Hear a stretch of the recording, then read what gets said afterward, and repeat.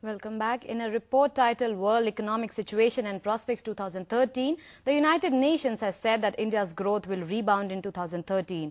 It has projected the economy to grow at a slower pace of 6.1% this year, but the report also warns of a grim global prospectus. And a bad news. The bad news was that the world is still on the brink of a recession.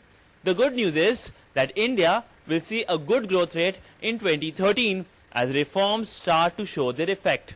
With camera person C.K. Ashok, Sidhant, Sibal, DD News, New Delhi. And our correspondent Sidhant Sibal caught up with Nagesh Kumar, Chief Economist of United Nations Economic Social Commission of Asia Pacific, to talk more about the UN report.